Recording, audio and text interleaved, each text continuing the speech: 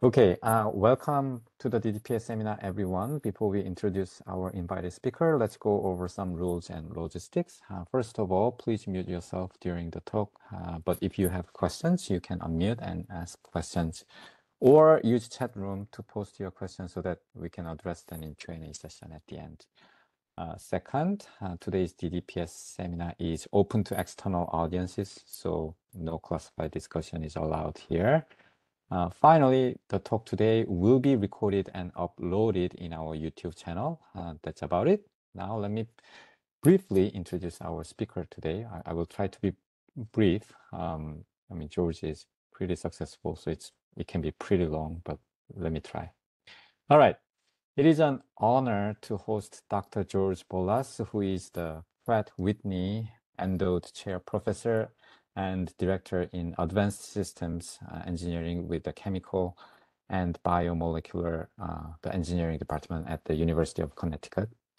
Prior to joining University of Connecticut, he was a postdoctoral fellow at the MIT, and before he received his bachelor's degrees and doctoral degree in chemical engineering from the Aristotle University in Greece. His interdisciplinary research merges the fields of energy technology, process systems engineering, and model-based system engineering. His laboratory pursues a balanced approach to information theory for the design, optimization, control, operation, and maintenance of cyber physical systems with applications on energy, chemical industry, manufacturing, naval, and the aerospace industry.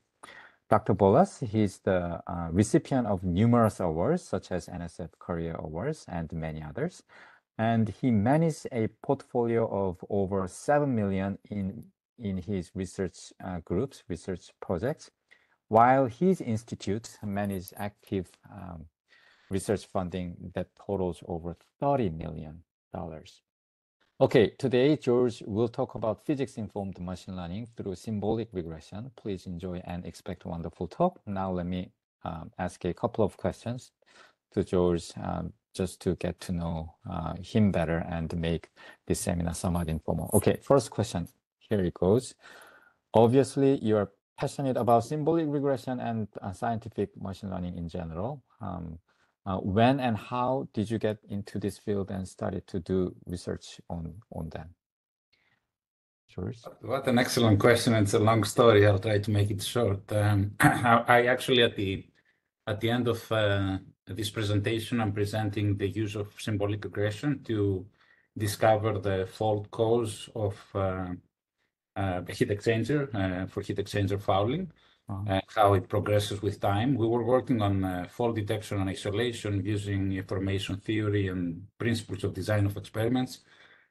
And we're optimizing the system and the conditions. And at some point, someone, a partner from the industry we're working with, asked, what if we do not just optimize the conditions, what we optimize the function that actually is used to detect the fault? That is called differential sensors or soft sensor and so on. And we actually started working on symbolic regression to create functions that maximize the information with respect to a fault in a system, the evidence of a fault in a system. And from there, we expanded it to fault cause, and from there, we expanded it to actually discovering the physics. Nice, nice. Okay, here's a second question. You are quite successful and established now in terms of portfolio and funding. Is there any secret for this?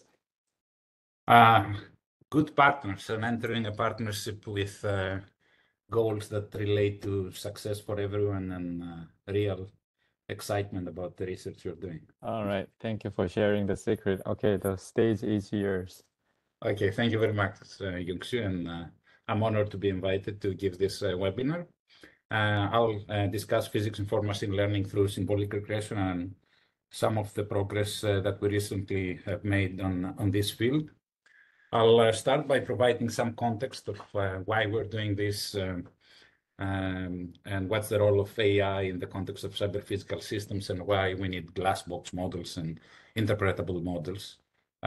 This slide is actually from one of the courses that I teach, and There I discuss about the concept of analogous systems models. There is a few very interesting books that try to generalize modeling as a concept across disciplines. The slide shows examples of translational mechanical system, rotational mechanical system, electrical system, hydraulic system, and you can expand that to chemical systems and so on. And the whole point is that pretty much the same set of differential equations, the same structure or functions describe any system in the physical world. And you can expand this to partial differential equations for more advanced systems, and also expand in the spatial domain. So if we could discover these equations from data, then we would be discovering the real truth, the truth about systems from the data, and we'll be discovering these physical laws from data. That's really the drive force in what we do. Another reason why we're doing it is this is an example from a manufacturing system from precision machining. On the left-hand side is a manufacturing system that doesn't manufacture very well. That's why you see the sparks and the smoke, and it also has audio. I don't know if it plays. It makes too much noise, the left-hand side process, while the right-hand side process is almost perfect and in machining. And the reality is that the left-hand side has a tool that is worn, but you don't know until you take it out and you measure it under a microscope. There is a lot of thousands of papers and a lot of research on how to actually infer the condition of the tool in precision machining. And the reality is that the manufacturing floor productivity requires more aggressive machining that actually deteriorates the tool even faster. And that requires an accurate digital twin. So you're trying to infer something that you never measure out of other types of data. And at some point, we realize that there is valuable data in the physics that relate to the forces, friction, and power consumed. That is changing a little bit because of the tool being worn. But also there is data in audio, vibration of the machine, and so on that relate to physics that we never model. And this type of data are extremely informative about the condition of the tool. So the idea was, how do we actually merge models that are data-driven and physics-based in assessing either tool condition or the state of the tool, and generally speaking, creating digital twins for cyber-physical systems, as in the example here. And the answer, of course, in everything nowadays is artificial intelligence and AI models and data-driven models. I'll just go over some very basic definitions. According to IBM, artificial intelligence describes machines that mimic a cognitive function such as learning and problem solving. And some data that show that it's projected to be a $10 trillion market, pretty much will affect any business in any domain. So for us engineers, we are in a unique position to guide AI development to accomplish our goals, which are to optimally control systems, maintain these systems, decision-making, design, and so on. But the problem with AI alone is that machine learning in the general context requires large amounts of data. Big data may not always be useful or available for physics or engineering purposes, especially when we design new systems or systems that we have limited information about. So the question is, how could we inject physics into machine learning to learn better models from less data? And this is how the general term physics-informed machine learning is defined, how we inject physics into a machine learning model or machine learning into a physics-based model.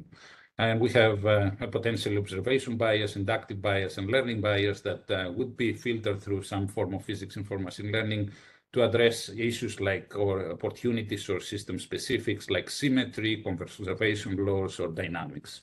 So this beautiful image shows, created by Donald Jorgensen from PINN, shows a high-level idea of what this looks like. On the left-hand side, we have equations that we understand and we derived over hundreds or thousands of years of studying systems. And on the right-hand side, we just have data, and we try to figure out what are best ways to combine that.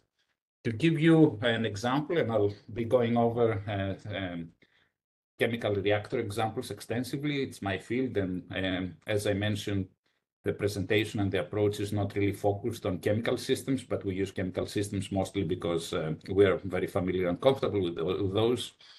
A dynamic plug flow reactor equation. When I was teaching undergraduates in the classroom, I would start by saying that there is an accumulation term for the concentration C. There is a diffusion term that describes the change of concentration because of the driving force of the concentration differences. A convection term that describes forced convection, forced movement of material, and then a reaction term is a chemical reactor. And in many cases, would like to inject that knowledge into our machine learning approach. Say it's a chemical reactor, so I expect it to have accumulation, diffusion, convection, reaction, or discover something from which we'll identify that these terms exist there, so it must be a plug flow reactor out of the data, if I didn't know what type of reactor it is.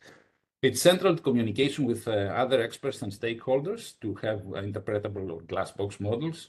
And also, they're extremely helpful in explaining the what, the how, and the why of a system operates the way it operates. It becomes more and more a requirement by federal agencies as well. So I'm giving you just examples of the FDA that requires that an appropriate model should be plausible, consistent with current knowledge, and have mathematically identifiable parameters. That's not the case in many of the black box data-driven models. Or it becomes more and more of the focus of FAA, where to approve the data, not the analytical technique, and the applicant must show the data are valid. In many cases, that can be shown through a model, and you exchange information through the model that generates this data. And having that model being interpretable and explainable helps a lot with the justification. I'll cover very quickly some of the common tools, modern tools for equation discovery. We'll try to discover equations out of data in this presentation, in the vast majority of this presentation. What created a lot of noise a few years ago and extremely successful in many different implementations and applications is sparse regression, a tool called SINDI. The idea is that we are aware of some phenomena, let's say this XX squared X cubed, or the diffusion, convection, and so on in my previous example. But we don't know how these are combined and how these actually formulate a model. So we form a sparse regression problem where we try to identify which terms and with which parameters they need to be multiplied with so that we can discover the model, the governing equations of a system. And a little bit more advanced approach, and also somewhat older, is genetic programming or genetic algorithms that uses an argument set of variables, let's say X, Y, Z, and a primitive set of operators, let's say in this example, plus, product, and cosine. And through manipulation, combination of those, and then mutation and crossover, it creates trees of these expressions and combinations of these expressions. It mimics evolution theory, and it worked for humans and animals. So in principle, it should work for discovering equations as well. So we'll be focusing on genetic programming and symbolic regression specifically, but there are some interesting approaches that actually combine neural networks with symbolic regression. For instance, the PINN approach, PINN approach, for an example, in Berger's equation, forms a neural network that estimates the state variables, and then that estimate of the state variable is used in some form of sparse regression to, or possibly even symbolic regression, to generate expressions for the derivatives of that state variable. It takes advantage of automatic differentiation to inexpensively estimate derivatives of the state variable, and in that sense, it avoids the expensive step of integration of that state variable in space or time. It uses a normalization term to reduce terms that are not likely to be significant and likely to cause errors, and finds a solution in the form of some differential equations. Inverse PINNs can have variable injection of domain knowledge that goes into the library, and the error depends on the quality of the surrogate, not the data, and the normalization chooses the most important physics, and it can go through many passes, so iterate through that alternate direction of optimization scheme, and that works also very well. So that one implementation of that is deep mode that we'll discuss later in one of the applications that we'll show. I'm not a big fan of discussing tools, but in computer science, you have to go over those. We work originally with DEEP, the distributed evolutionary algorithm in Python. That's pretty much a scaffolding for custom genetic programs and other evolutionary algorithms. Nowadays, we use a little bit more PySR that uses islands of expressions and allows exchange of functions and results between these islets of expressions. And there is other tools like deep symbolic regression, and I think I'm sure this comes from your group, where there is a sequencing generated by recursive neural networks that go into genetic programming to generate functions. I will be comparing many different methods, including what we've done, and I will be comparing based on some metrics for the success in discovery of a model. So the one would be how responsive or how a model discovered is sensitive to noise from low to high. When it's when it has low sensitivity to noise, then it will be good. It will be shown with a green arrow. When it's high sensitivity to noise, it will be bad. It will be with a red arrow pointing downwards. Then we'll study how sensitive they are to data density or scarcity.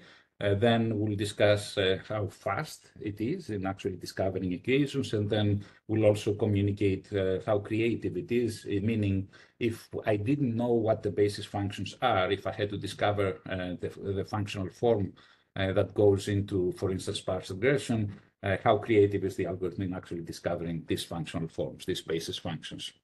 So I'll start with how we actually try to discover ground truth from data. This is work by Ben Cohen, a PhD candidate with University of Connecticut. And Ben has been very creative in actually combining many of these tools with a goal to discover physics. Our focus there is mostly to discover the ground truth at any cost, and then from there see what we're doing right and what we're doing wrong, so that we can optimize the process. I'll show you a highlight, and I'll go through some of the explanation of how we came up with this overall classification. I'm showing you several different method classes: PDE, FINE, SGA, PDE, Wixin, deep mode, and Disco PDE is our method. And I'm assessing it here, and assessing all of this here in terms of noise and scarcity and time. And overall, no method is perfect, but all of these methods target simpler and smaller models compared to deep learning. And I'm citing Jan LeCun at the top of the slides, claim that deep learning is dead, long live differential programming.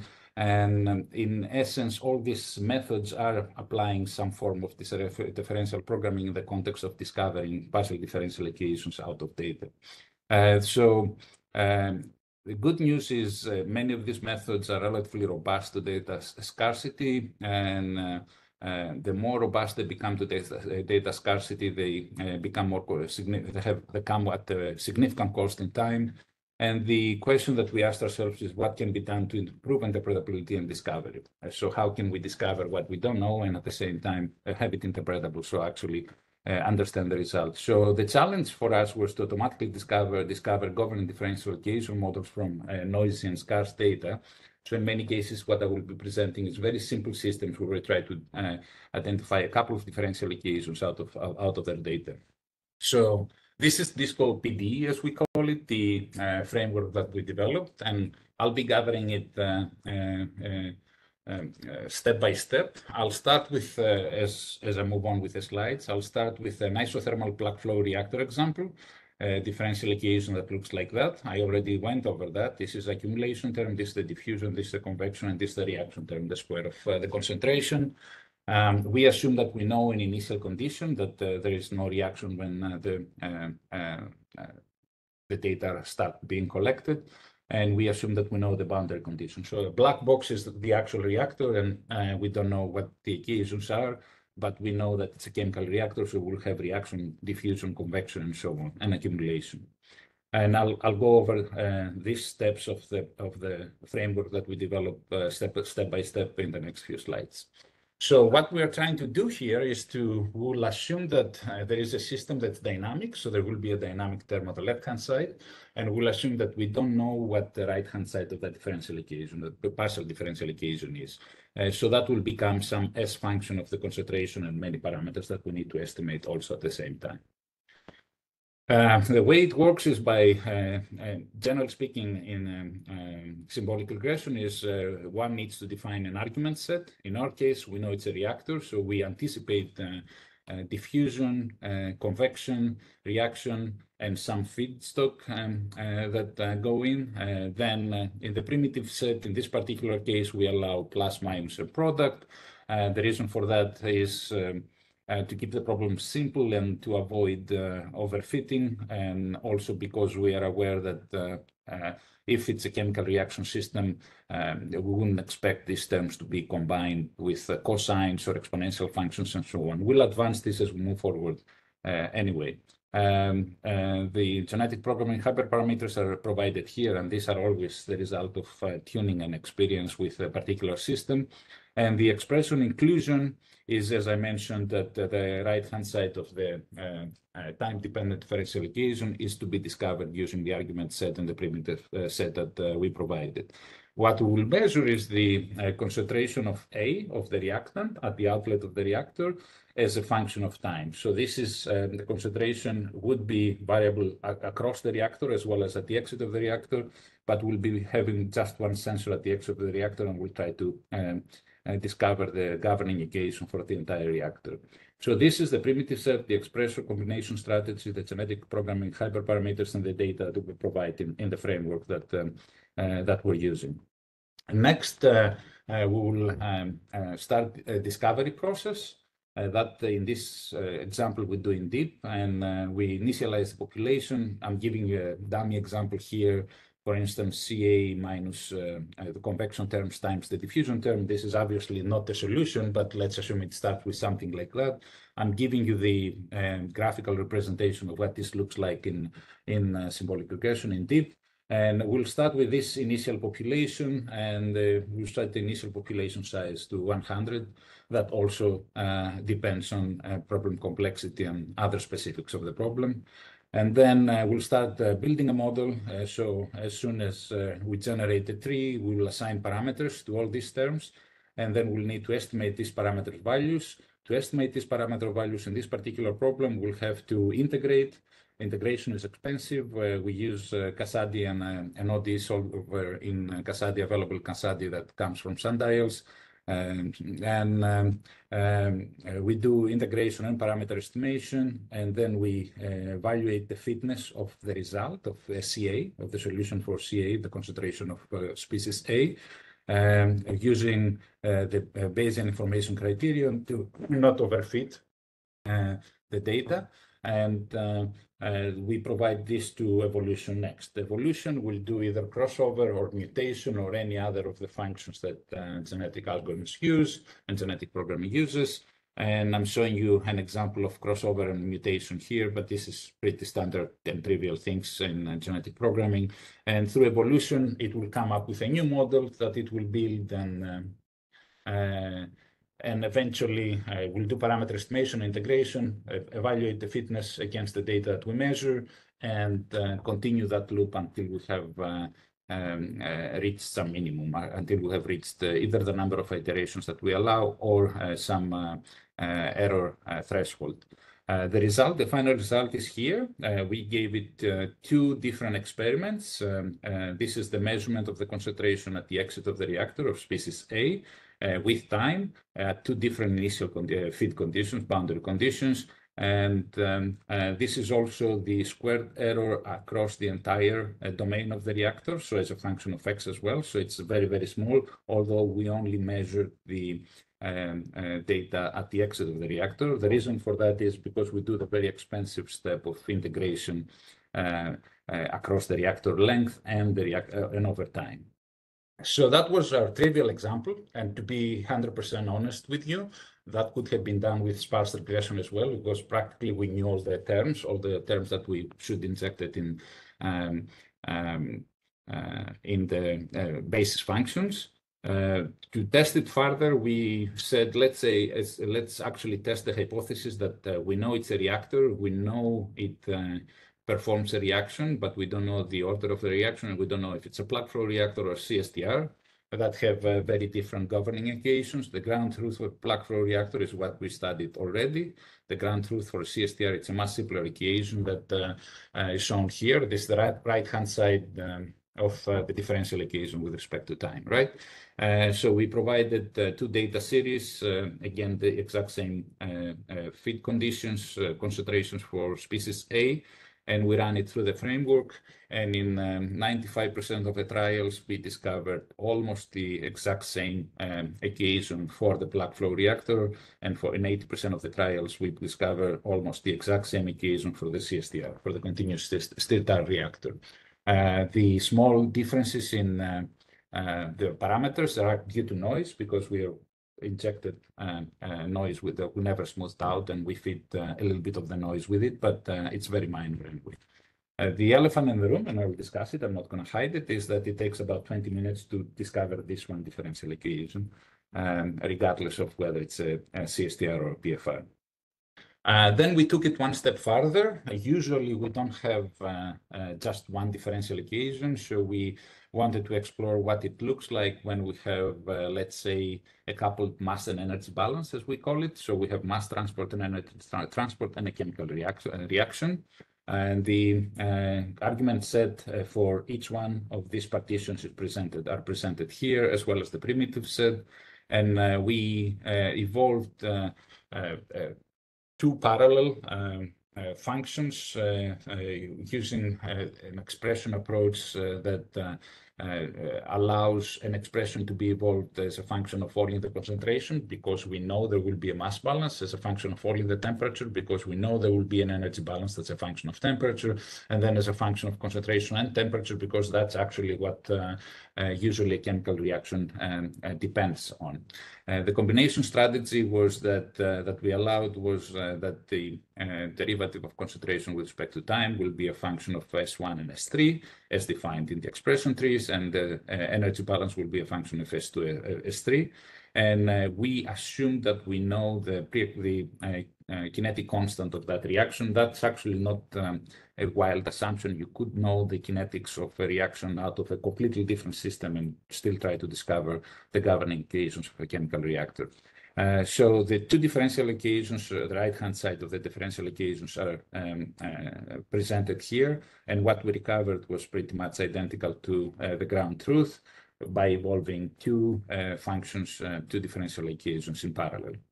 So that worked very well, but it shows that we can actually evolve several partial differential equations in parallel, but it doesn't address a few of the issues, specifically the issues of time, sensors, number of sensors, and scarcity, and so on. We took it one step further to study, to compare algorithms and how we do against other common algorithms. What I'm presenting here is deep mode and weak SINDI against our framework. We have more comparisons, but this is enough to at least convey our strengths and our weaknesses in as much honesty as I can. So weak SINDI deals with integrates using a weak formulation. So the integration step is extremely inexpensive compared to ours. And it also performs sparse regression, which in practice here almost translates to linear regression. So it's extremely fast. So what you will see here is weak SINDI. I'll start with the time. Weak SINDI performs really, really well until it cannot perform. It cannot discover anything anymore. Deep mode is about 4 orders of magnitude more computationally expensive, and ours is about 5 orders of magnitude more computationally expensive. So the elephant in the room is that once you do symbolic regression to discover a function that then you will integrate over space and time, you accept the fact that that integration is very expensive. And we address that, but at this point, I'll just state the obvious that we got this result and say, okay, we have a time issue, like it takes a long time. The great news is when we estimated the error of the parameter estimates in this particular function to make it apples to apples for the comparison of very different methods like weak Cindy, deep mode, and our method. Weak Cindy failed after 46 sensors. This is how many sensors we have in space. Deep mode failed after 8 sensors, whereas in our case, we could go all the way down to 2 sensors and 1 sensor and still get a model that is accurate in terms of the parameters that we estimate. A very good representation of the actual truth, of the ground truth of the governing equation. So we provide improved discovery when data is scarce, but it's much slower than the alternatives. And that is what we try to address next. So I'll summarize a few more efforts in comparing different types of methods. First of all, I would like to say that no method dominates. There is no perfect solution right now.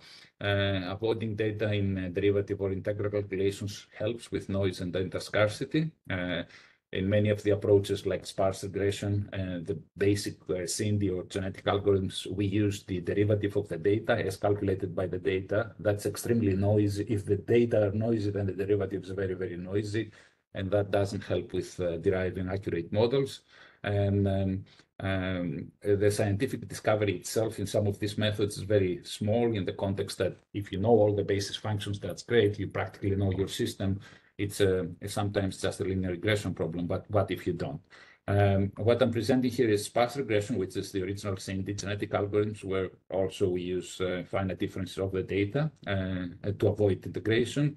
Integral symbolic regression, that is weak Cindy, where we approximate the integration with a weak formulation.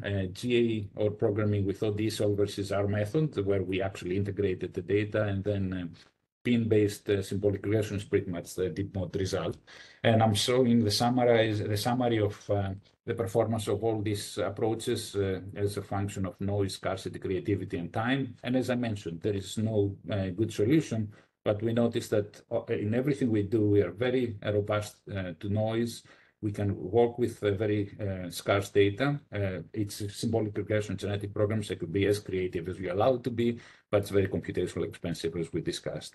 The question that we asked after is, can we develop tools that are better at discovering free-form human interpretable differential equation models from scarce and noisy data, and do it at in the context of reducing the time that it takes for us to discover these models. And we are interested in time because very few systems are governed by 1 equation or 2 equations, and I'll show you examples with hundreds of equations later on. So it's not going to scale well when it takes that long for the discovery of 1 equation. So I'll admit that our innovation here was very limited. We actually learned from PINN for Fit64 neural networks. And I'll go over what we did there and how we started comparing methods and how we stole some of the ideas to apply them in a symbolic regression. That's work by Nazi Aslam, a newer student in my group, working on PINN. Nazi is working with Modulus, a tool out of NVIDIA that is one very robust implementation of PINN. The fundamental idea of PINN is avoid integration at all costs, estimate the state variable, and extensive use of automatic differentiation to approximate the derivatives. If the derivative is known, then we do PINN, and we constrain the solution subject to some differential equation that is known. If the differential equation is partially unknown, for instance, the terms and so on, then it's called inverse PINN, and we estimate the parameters of that derivative using data, that differential equation using data, while the differential equation is also used as a constraint or in the loss function. Modulus has a very robust and smooth implementation. Later on, we'll be using PyTorch, another tool that does the same, and I'm pretty sure there is many other flavors of the same basic idea of PINN. So our concept was the inverse PINNs are designed for parameter estimation. The loss function uses some loss function of the data, how well the data fit. plus whatever we know about the partial differential equation in the loss function, and estimates parameters for that partial differential equation, potentially some terms, and also fits the data. And this is done in traditional PINN using neural networks. So the key idea there is that automatic differentiation is used extensively. We can do the same with symbolic regression, actually a little bit more inexpensively, because all the terms and functions that are generated from symbolic regression are smaller, so it's less effort for the automatic differentiation step. So we started with a simple example, and I'll go through the summary of the results, and then I'll show you also some more details of these results. So we worked again with a PDE of an isothermal plug flow reactor. The equation that we try to discover is here. We generated 20 points or 100 points out of that equation, random points, and with the same points, we tried to experiments. We tried to discover the PDE using inverse PINN or symbolic regression, both employing automatic differentiation and pretty much the same type of basic approach and basic principles. 5% noise was added to all the experiments, and the predicted values of the parameters are like 0.5 and 1.3 are shown here. For inverse PINNs, of course, increasing the number of measured points increases the accuracy of the solution, and for symbolic regression. And as I will actually highlight later, symbolic regression finds smaller models with more accurate parameter estimates. The advantages and drawbacks is that the inverse PINN with 100 points used about 8,000 parameters or 7,500 parameters, and it took 73 seconds, whereas symbolic regression had only 3 parameters and took 100 seconds, a little bit more time, but with 100 points, it actually found the analytical solution. There is an analytical solution to that partial differential equation that I will actually show it to you later on. And so it actually discovered not just a very small model, but the actual model that corresponds to the analytical solution to the partial differential equation, which then is differentiated using automatic differentiation to satisfy the partial differential equation that we try to emulate. The overall evolution of the solution is presented here. Reverse PINN is super fast, finding very good solution very early on. Symbolic regression will go through some steps of figuring out what to do before it finds a solution. So it's a little bit slower, as I mentioned, but not too slow anymore, mostly because we're not doing integration, we're doing automatic differentiation. We really use the same ideas in a different context.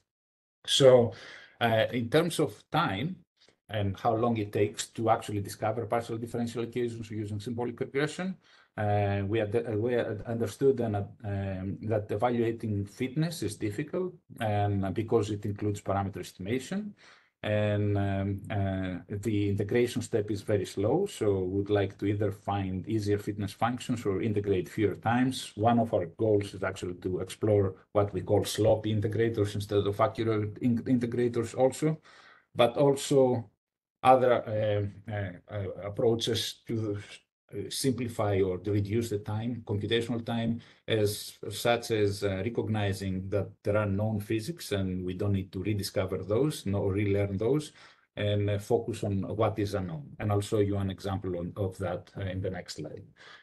One interesting approach is when we understand the physics well of a system, as for example in this type of partial differential equation, that's again a dynamic plug flow reactor, then we could actually simplify the equation that we try to discover, or the data based on our understanding of the equation that we try to discover.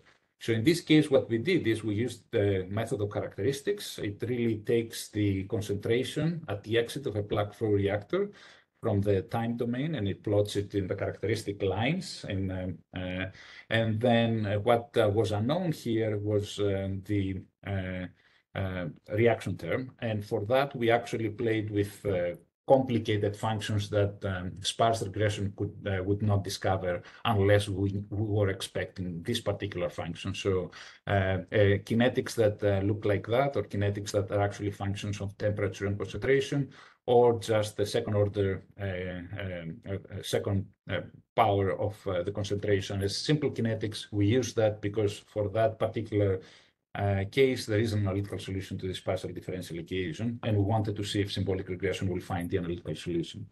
So in all cases, the framework that we developed actually discovered the kinetics that were unknown. And when the kinetics were C-square, and we were actually trying to solve the problem using the method of characteristics, we actually found the analytical solution to the partial differential equation. So that is very beneficial because it's not just fitting data, it's actually discovering the ground truth, the real truth of a partial differential equation using just one sensor, but by simplifying the problem statement, how the problem is stated by using the method of characteristics. One could say that for us to apply the method of characteristics implies that we know the form of the equation, and that would be an accurate statement, but to some extent, it shows how we can actually manipulate the data that we have to get better representations of the data for the purpose of symbolic regression. Then we took it, then we wanted to study what if we know some physics and we don't know some physics. So let's assume that we have a partial differential equation that it looks like that, du dx plus du dy plus some u, and then times parameters, and then plus u, but we don't know the function of u, and we have a lot of data for this function of u. And the real function of u here is really what I show here, what was discovered eventually by symbolic regression, this function of sines and exponents, exponential functions of x and y. So we generated these data points that I'm highlighting here with crosses, and we try to apply symbolic regression with automatic differentiation of the function of u that we have here. Automatic differentiation will give me automatically the derivative with respect to x, the derivative with respect to y, the function of u, of course, and it will fit the data. We did this with symbolic regression and neural network. This is the example that I was showing you earlier with the PINN and symbolic regression. The benefits of symbolic regression is that we learn analytical solution and parameter values, better parameter estimates, as I'm showing you here, compared to PINN, and fewer parameters in the left model as I presented earlier compared to PINN. And to take it one step further, what this did is we use automatic differentiation to get derivatives of solution proposed by SR, so we avoid integration altogether. We evaluate the partial differential equation using the analytical derivatives. When we apply automatic differentiation on this term, we actually get the analytical derivative, the analytical solution derivative, and we find the optimal parameter values for partial differential equations through parameter estimation. And of course, it applies the same principle that solution or the loss function is penalized, includes the partial differential equation, so it cannot be violated significantly. We wanted to explore how this generalizes and how this comparison generalizes to other types of systems. So we tried an advection system and a Berger's equation. This is the advection system, this is Berger's equation. In this particular case, what we did is we randomly took 10 samples out of the solution of the advection equations, 10 points randomly selected with 5% noise added. And then we performed 10 experiments, 10 synthetic experiments, virtual experiments, where we selected these 10 points. Because of the noise, there was some distribution in parameter estimates. So we assumed there is a normal distribution that fits these parameter estimates. And what I'm presenting here is the normal distribution and the standard based on the mean and the standard deviation that fit the parameter estimates out of these 10 experiments. And I'm presenting here the solution from symbolic regression and PINN. So symbolic regression gets closer to the real value, but what's more interesting is that it's a much narrower distribution for the parameter estimates over all these 10 experiments. And the reason for that is a much smaller model. It's a much more robust model. It's actually closer to the ground truth. Whereas when we did it in the Berger's equation, it was relatively good symbolic regression at estimating theta 2, and both models were very inaccurate at estimating theta 1, the diffusion term. I think the reason for that is that even the 5% noise, as it's translated after differentiating the function u that we estimate twice with respect to x, leads to very inaccurate estimates of the derivative that leads to inaccurate estimates of the parameter. In both cases, what we saw was that the symbolic regression was actually closer to the ground truth of the parameter values θ1 and θ2. And most importantly, that in all cases, symbolic regression gives models with more confidence, a smaller standard deviation. So we took that, and as I mentioned, we had started working from fault detection, and I'm going to present very quickly some work that relates to fault detection and how we can actually find missing physics in data when we have a very large scale model that we trust, but a portion of the model that we don't know. That's work by Efi Safiku, who's been working on the field of fault detection, prognostics, and diagnostics for quite a while with me. The idea was with an aircraft system, heat exchanger fouls, and that heat exchanger is responsible for the pressurized air conditioning kit that is responsible for the quality of air, temperature, and pressure in the cabin. So very important little system that's actually usually sits underneath the airplane. After I worked on this project, I never fly on an airplane without actually noticing where the heat exchanger is and the quality of the air and so on. Let's assume that that heat exchanger has some kind of fouls. This is what it looks when the heat exchanger fouls. That is some function of time. And in our case, we assume that the heat exchanger fouling, this is the heat transfer resistance, is a function of time that is asymptotic, and it looks like that, like the blue line. And the question is, can we discover this if we have an accurate model for the system? It's a energy balance across a heat exchanger. It's a dynamic system that's actually very dynamic because the aircraft changes altitudes and speeds and so on. So the heat exchanger has 125 differential algebraic equations after discretization through all the cells and so on in the heat exchanger. It has two hard sensors for the temperature at the exit of the heat exchanger. It has uncertainty in terms of moisture content and cold temperature because it flies at variable altitude. And it has one fault that is the thermal fouling resistance that we don't know. We're trying to discover the function, but in our synthetic experiments, we'll be using this function, an asymptotic function for the thermal fouling resistance. And we would like to do fault prognosis. If we estimate what the function of the progression of the fault is, then we can do fault prognostics and predict when the system will fail. So that's a very busy slide, but I'll give you the highlight of what we're doing here. As I mentioned, we're working on information theory to optimize the way we run a diagnostic test. And we came up with differential sensors, I'll show you in the next slide, soft sensors that actually use information theory to derive a function that maximizes the information with respect to a fault. And in this particular case is the heat transfer resistance, the heat that expresses heat exchanger fouling. Then we define some fault and failure baselines that are actually these horizontal lines that I presented earlier here. This is really defined by the system. At the 5th% fouling, the heat exchanger is fouled and needs to be changed. And at this corresponds to 80% fouling, it must be changed. It must be replaced. And then for prognostics, we need to discover how the fault progresses with time. And to discover that, we need to create some function of time that will augment the system model that we have already. And the system model of 125 differential equations that I discussed earlier. So all we're looking for is to add one more algebraic equation to 125 differential equations and integrate the system and validate the equation based on the sensors that we have, either the inferential sensor or the hard sensors from which we measure the temperature of the heat exchanger. So for the inferential sensor, just to give you the highlight, is through sensitivity analysis estimation theory, we used what's called DS optimality criterion that utilizes the Fisher information matrix. This is applied over a very large system scale model, and that's why I'm presenting these slides to show you scalability.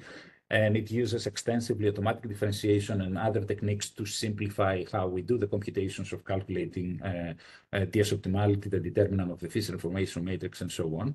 The idea is to minimize the covariance between fault parameters and certain parameters while neglect the covariance between the uncertain parameters, because we're not trying to estimate uncertainty, we're just trying to estimate the fault and specifically the function of the fault later on. And the idea here is that we have a system model. We'll use genetic programming to estimate some function for one of the parameters in the system model as a function of time.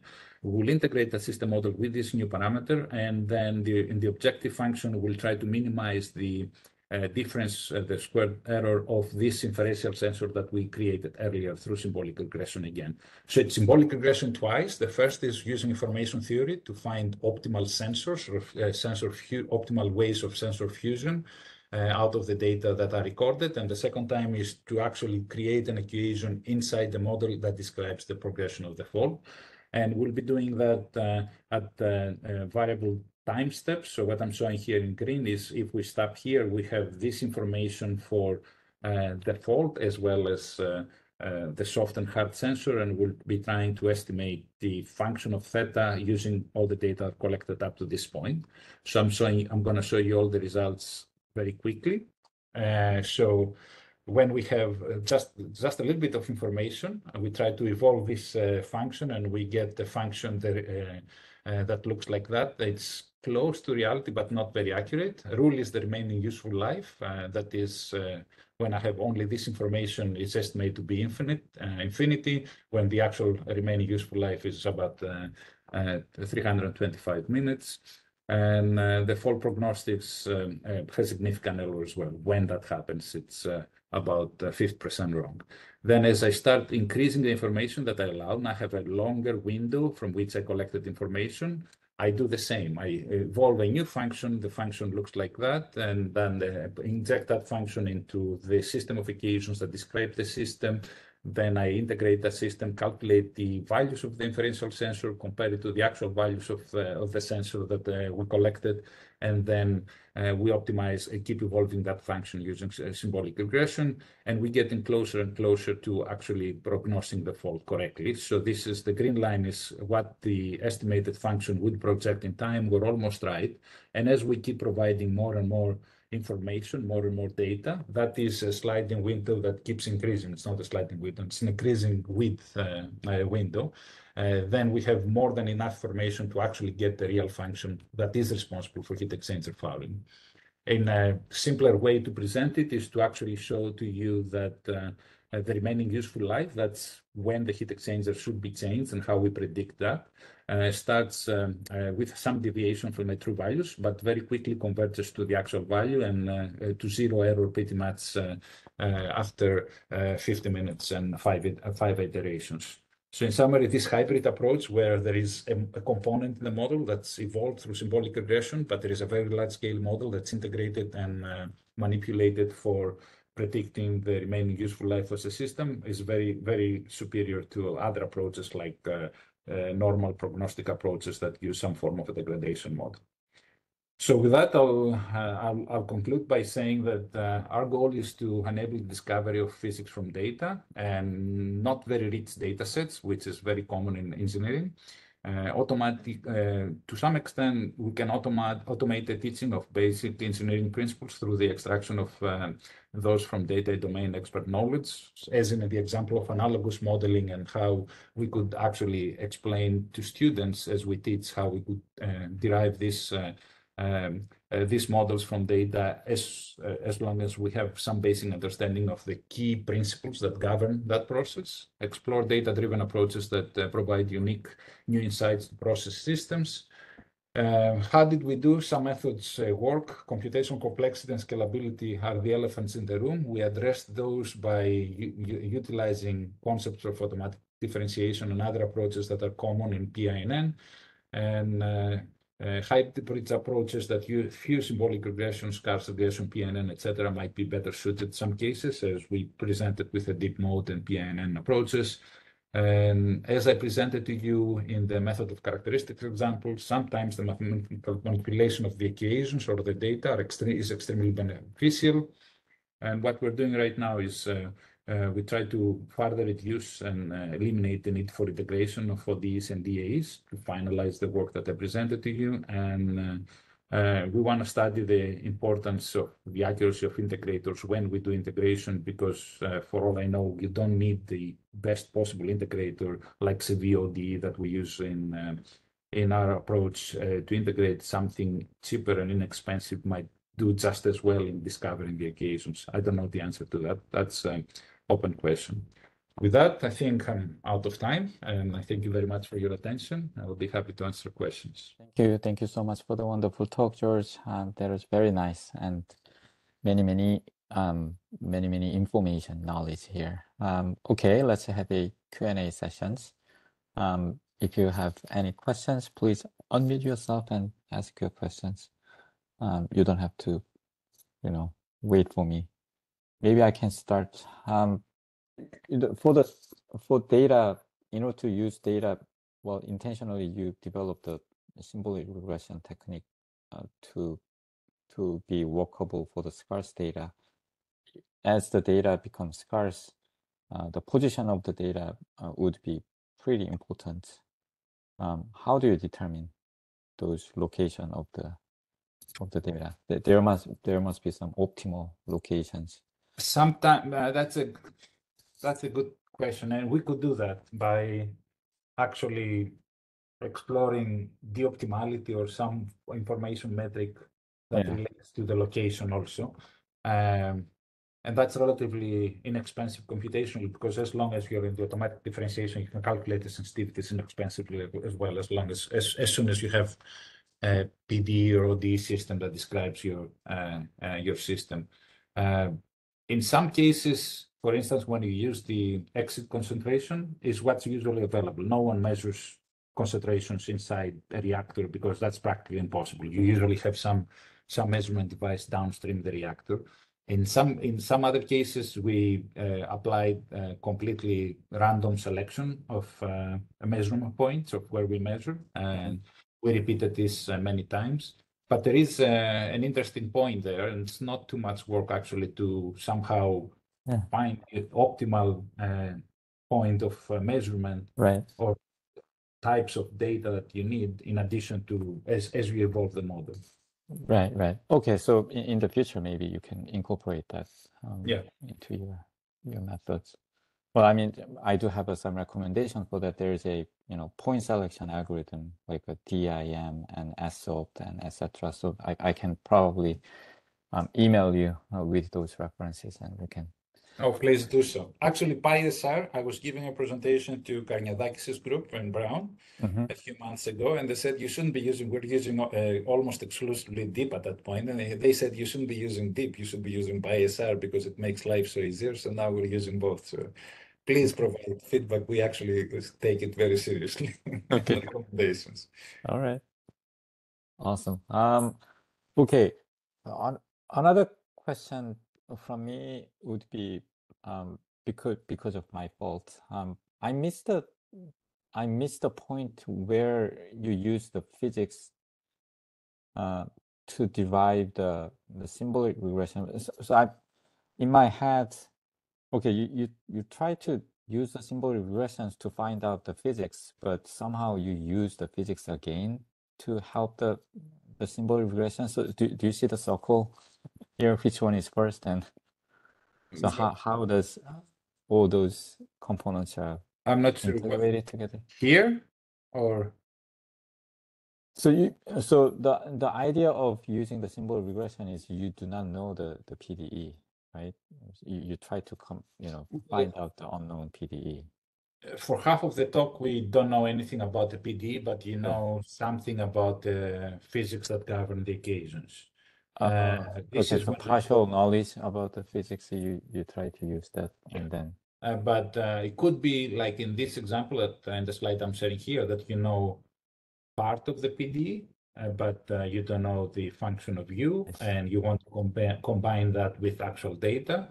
Or it could be, as in the heat exchanger fouling example, where you know the system in insane accuracy or fidelity, but there is one component in the system that's unknown, and you try to evolve that component. So it depends on the problem statement, but we've shown that it works regardless. Got it. Okay, so when I look at this slide, I was not following what this PD plus data means. Yeah, plus data means the data are this function, and yes, we have. It's my fault. Yeah, It's exactly how inverse PINN works. Like you have the PDE, but you don't know the parameters, and you also have data. So you estimate the parameters and the function at the same time. And we were doing this mostly because we identified that integration is by far the most expensive step, as you could imagine, partial differential equations. So we wanted to really test how we're doing with symbolic regression using the exact same principles and concepts that PINN, inverse PINN uses. Yeah, yeah. Cool. Well, you also mentioned the sparse regression technique, like the Cindy, weak Cindy, and also you compare your results with a, your symbolic regression technique. As you also mentioned, Lawrence Livermore, we have developed a DSO as well, and we do have some experience of running those DSO algorithm. The symbolic regression, from my impressions, it gives you those important terms using those primitive operators. They know how to combine them, which you cannot do with a simple, sparse regression technique, because you have to know the terms. As a user, you have to provide them. So and a lot of times when you run the DSO, I mean, the tools we have developed at Lawrence Livermore National Lab, it does give you those terms exactly. So at the end, you get the solution from DSO and then apply the sparse regression to find out, those coefficients in front of those terms. That seems to work well, but from your work, I guess you don't need the sparse regression, like the second trial of the sparse regression. It's even you can get the precise coefficient. As we create, we come up with the problem statements. Like really, all these problems are synthetic, right? And you know the solution before you start, and it's actually not fair in many cases. But right. As we create these problem statements, we have a degree of freedom there to say, that much I know, that much I don't know. I don't know. I know that there will be a diffusion term, so I'll force it in there. But I don't know the reaction term. That's the example I showed with the method of characteristics, where the reaction term can be anything, right? And there was nothing in the basis functions that would let me get there. That would imply that this was found by symbolic regression. So there is so many different forms and functions that could dominate or govern a system that you don't necessarily know. If it's things as simple as finding the square of C, as in this case, yes, sparse regression. I mean, you can augment, add terms, more and more terms as basis functions in sparse regression. It will work just as fine. But there is so many cases, but it's very unknown. And there is also other cases where I didn't present it here, but it's not so much about finding the ground truth, but it's about finding models that are explainable. You can read through them, identify a little bit of truth, but not exactly identical to whatever it is the governing equation. We were discussing earlier about the manufacturing case. That is also the case when you use data like frequency, the audio data in the frequency domain, then you lose any connection to physics. What does it mean, right? Or wavelet transforms of the audio data and things like that. It means nothing to humans. But the frequency of those things can, as they identified and selected by symbolic regression, sometimes it means something. It tells you a little bit, and you can at least still read the equation. That's the beauty of symbolic regression. But then you will have to build models that you don't know what they are, and sparse regression would never serve that purpose. Yeah. That's the nice thing about the symbolic regressions. Okay, I asked too many questions. I do have more questions, but let's give audiences some chance. Is there any questions from audience? You can unmute yourself, ask a question.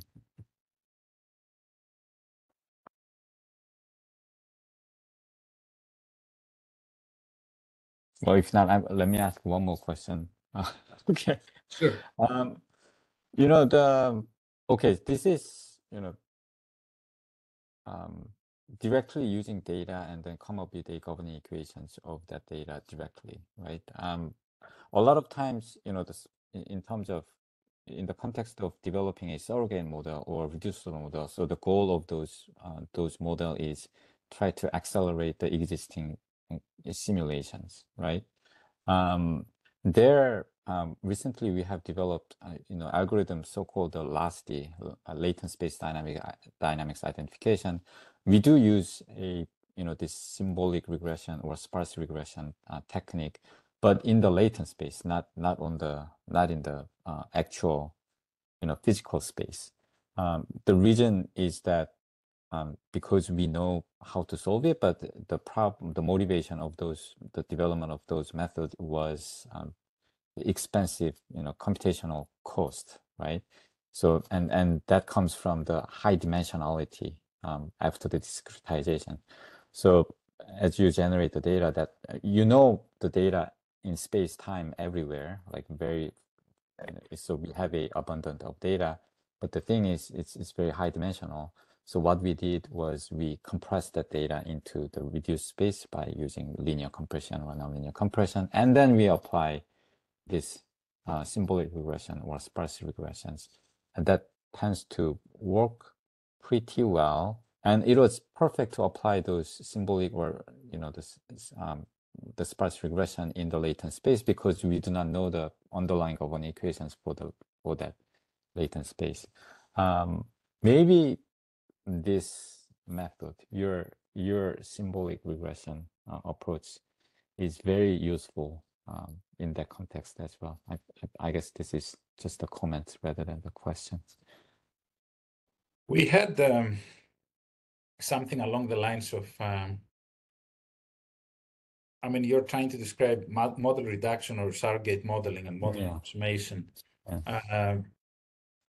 There is very interesting extensions of how you could combine information theory, principles of identifiability, and so on with symbolic regression to actually find informative models and also define optimally the samples that you use for the reduction.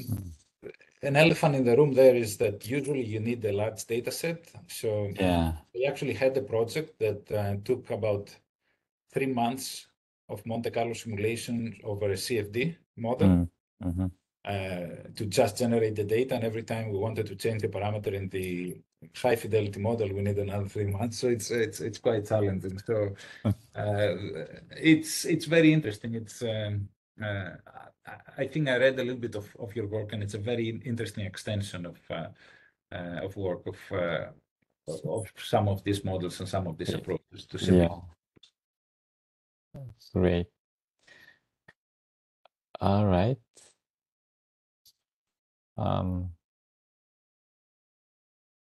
Do you know Pat Lange at Stanford University? Not personally. I think. Oh, okay. So I guess you had heard of him. I guess he's into this area, like physics discovery or the discovery algorithm in general. So we had Hod Lipson many years ago. They had Eureka back in the day. They had him made some really good papers and a lot of noise on that because before it became a company, and then they stopped publishing altogether. But yeah, there is some very interesting works in the same field. Right. All right. Okay. Let me stop here. And if there's no further questions, let's thank our speaker, George, for the wonderful talk, and hopefully we can collaborate in the future. Yeah, hopefully we can. Yeah. Thank you very much for the invitation, and it was a pleasure. Thank you, George. Okay. Have a good day. Bye.